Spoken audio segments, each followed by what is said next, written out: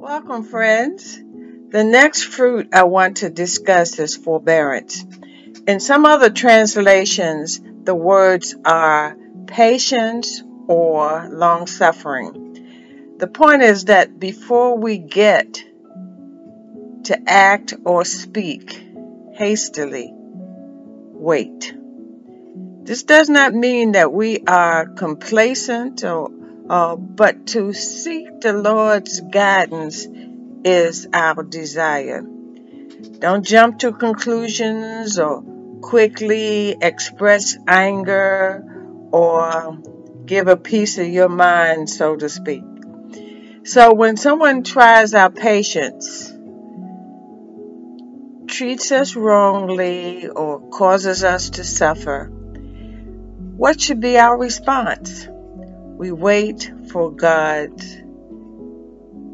to do what He does, and that is, He says, repercussions and all are His. So we walk away from the situation. Is this easy? No. But under the direction of the Holy Spirit and with practice, it is possible and doable. A powerful example can be found in 2 Peter 3:9, and it goes like this: The Lord is not slow in keeping His promise, as some understand slowness. Instead, He is patient with you, not wanting anyone to perish, but everyone to come to repentance.